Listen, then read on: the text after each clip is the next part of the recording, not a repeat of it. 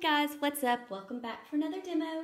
Okay, so this one is from LUSH. It's from the new Easter 2018 line, and this one is called April Showers. It is scented in cedarwood oil, cypress oil, violet absolute, and a little tonka absolute. I think this one smells really nice. It's sweet and a little bit florally, it's soft, and it's a little bit woodsy at the same time, so I really like this scent. Now, my first impression of this bath bomb is that it's really pretty small.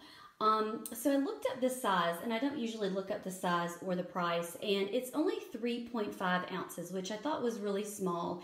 And I ordered this from the UK, and it's on the US site now, and the price on the US site for this bath bomb is $7.95, and I think that's kind of outrageous, honestly, for a bath bomb this size. Now, I did the currency converter, and I paid what looks to be $4.84 in US dollars on the UK site, which when I ordered it. I don't think you pay tax when you order from the UK site, so that, you might get a little break from that, but still don't think that equals out to $7.95, so I probably wouldn't pay that much for this bath bomb, but anyway, that's my first impression. But I do like the scent, and I'm interested to see how much color comes out of this bath bomb. So anyway, we'll see. Let's go ahead and get started.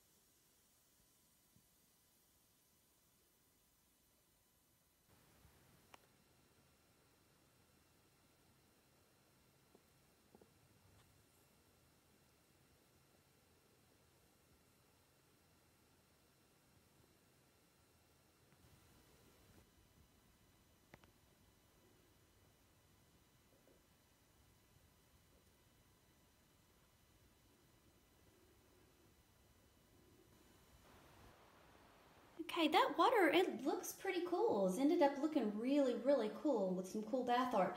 So evidently the little raindrops were bath oils, and I looked at the ingredients, and it looks like that this bath bomb has about 4 different oils. So in addition to the ones that I mentioned, it looks like it's got some olive oil and some castor oil in it. So I'm hoping that this is going to be quite moisturizing.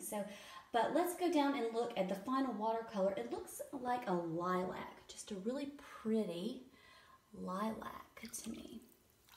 So I think it's a really, really pretty color. So this bath bomb did have a little more than meets the eye. I'm hoping that that color on the sides won't be an issue. And I'm not crazy, I don't know about this little white part right here. But I don't know, let's check it out and see if we have any bubbles. It's soft.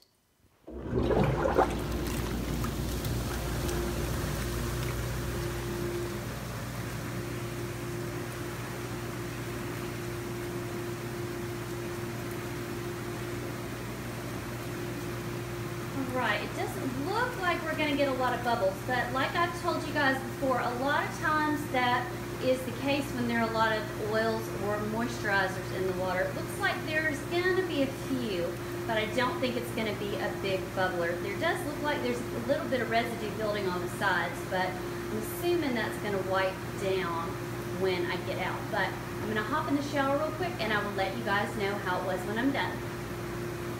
Alright guys, so I'm done with my April showers bath, and this is what I thought. Okay, so what is left down there is tons and tons of purple shimmer, and I wasn't expecting that, so that was a nice surprise. Also, I thought the watercolor was really pretty, and the scent is very strong and it's lingering in my bathroom, so that's nice.